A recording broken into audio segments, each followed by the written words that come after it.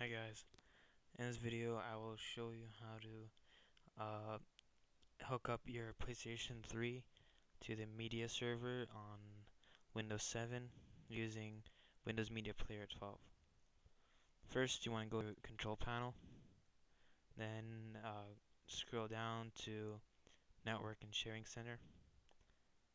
And here you go to Change Advanced Sharing Settings.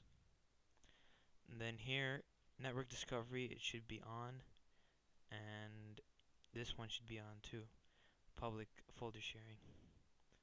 Then scroll down to choose streaming options, and then you go to this and select all networks. Then you turn on your PlayStation 3 and you will see this one, unknown device. Then you click on this and put allowed, then click OK.